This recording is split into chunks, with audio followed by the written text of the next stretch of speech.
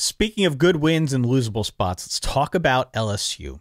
We need to have the LSU conversation, Dan. Yeah. Need to have the LSU conversation. LSU won by 25 over Ole Miss. 45-20. Ole Miss jumped out to a 17-3 lead. Yeah. Early in the second quarter, I'm watching this game. I'm thinking, man, this thing's freaking over. I took Ole Miss. I had Ole Miss plus 1.5, I think. Whatever the line closed out. I may have locked up Ole Miss, yeah. LSU from that point forward took control. Whatever momentum Ole Miss had in the first quarter went gone. Yeah. Completely gone. It swung hard in the direction of the Tigers, and especially Jayden Daniels, Dan. Yeah. Again, just a monster freaking showing for this kid. Monster showing for Jayden Daniels. The Tigers, from that point forward, went on a 42-3 run. Yeah. 5 of those scores were touchdowns due to either the arm or legs of one Jayden Daniels, who was basically unstoppable for most of this football game. In the end, LSU ends up cruising to victory. We talk about the Ole Miss rushing attack a lot. At least I did. That was one of the reasons that I cited for wanting to pick Ole Miss in this football game. Had a lot of faith in it. My question all along has been, what happens if the rushing game doesn't work? What happens if it doesn't work? In it, we got a little bit of a glimpse into that. It didn't really work. It was fine, but it didn't really work the way it's been working. More was asked of Jackson Dart. I don't think he was bad, but he was really up against it because what LSU did is they brought the heat. They brought the heat, especially in the second half. He had guys draped all over him. Every snap, it was like a freaking jailbreak. So it was, I thought, a really balanced, a really awesome showing for LSU, the way they rallied from that early deficit and was able to take this game in hand and just dominate. This was a dominant showing against a top 10 team. And now we got to start having that conversation about LSU. Another conversation, sure. LSU goes into a bye week. What do they got? 2 losses now? 5-2?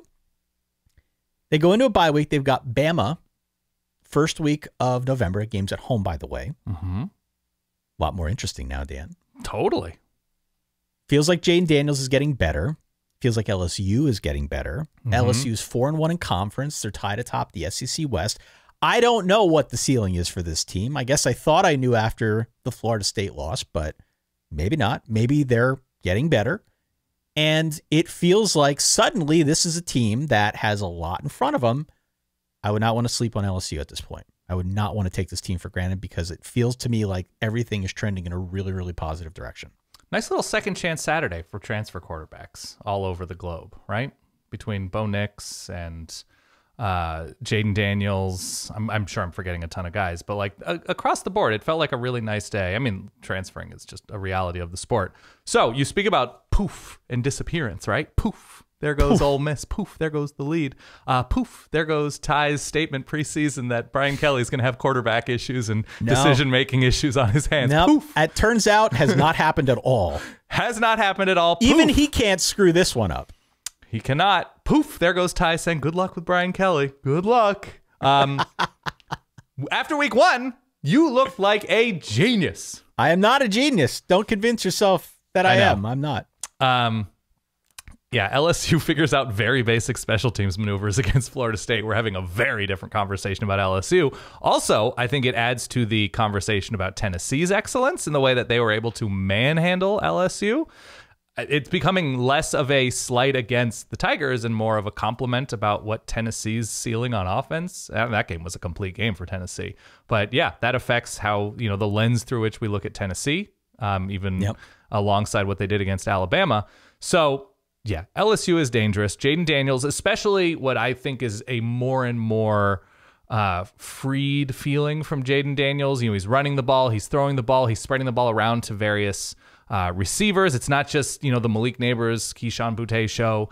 It's all these guys. And then on defense, with some of the young guys that are coming in, by the way, speaking of conversations that need to be had, whatever the hell the ceiling of Harold Perkins is for this LSU defense, he's so I don't know. He's so good. Harry Perky is going to be ridiculous. I thought the game plan, the adjustments in the second half, just say, okay, Whatever happens, it's going to be because Jackson Dart is excellent. And that's what LSU forced. They were not going to get beat by Judkins. Zach Evans is out, and he tried to play, tried to warm up. It wasn't happening for him. So LSU is evolving into an excellent wild card. I don't think they're a complete team. I don't think they're a fully realized team, but they have a dependable playmaking quarterback, an improving defense, and I'm sorry to say it for you, really good coach. So dangerous. I think they're still, a step behind Alabama if Alabama's fully healthy, but I still don't love the Alabama offensive line and, the modes that Alabama's offense goes into at times. But LSU, man, even if losing to Alabama, they can go 10-3 with a bowl win, right? Here's what's interesting about that Bama game, and specifically with LSU the rest of the way. In Baton Rouge. In Baton Rouge. The remainder of LSU's schedule in November, outside of that Bama game, which, usually first weekend in November, at Arkansas, home against UAB, at Texas A&M. This version of LSU that we saw yesterday beats Arkansas, UAB, and A&M, no problem. Yeah. This version of this team, not to say you get them, because like you said, they're not a fully realized product, and I agree with that. And by the way, never overlook Arkansas against LSU. LSU fans never will tell you overlook that. Arkansas. Yeah. But the version of LSU that we saw against Ole Miss beats all three of those teams. Sure. Also, with respect to that Bama game, I do think it's interesting. I do think it's more interesting. Before this win, that game between Alabama and LSU, if you would have played it yesterday, the point spread would have been somewhere around 9 or 10 points. Mm-hmm. With this win, that line's coming down, man. Yeah. Do not be surprised if Bama on the road is something like a 7.5 point favorite. I don't know. It's got a Tennessee feel to it with respect to the point spread because LSU's getting better, and I think Vegas will take notice. Just saying. Keep your eyes peeled in 2 weeks from now. The thing, big picture, now I know we have to move on. There's a lot of games. The thing that worries me about LSU is the way they started the Auburn game, the way they started this game, the way they started the Tennessee game, that they need to take a punch in order to wake up and sort of taste their own blood. All fine and good against what we now probably perceive to be an overrated Ole Miss team. But if Bryce Young, a healthy Bryce Young, which I'm not so sure I don't think he is at this moment, but if he is in a couple weeks, a healthy Bryce Young or a healthy whoever in a big bowl game, a healthy KJ Jefferson and Arkansas, if that's where he's going to be physically, if they go up 20-3, it might be a little bit different than Ole Miss going up 17-3 or whatever. So that's what I'd be worried about, the slow starts and the holy hell, it's the end of the first quarter and we're already down blah-bitty-blah to blah-bitty-blah. That's the worry at this point, but it's first year Brian Kelly and he's winning, so all good things.